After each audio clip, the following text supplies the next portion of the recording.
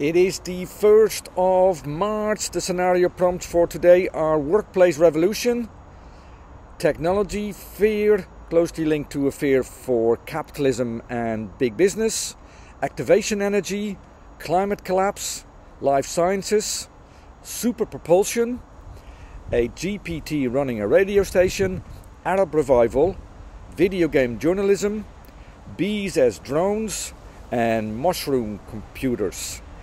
In the blog of today there are links to two books.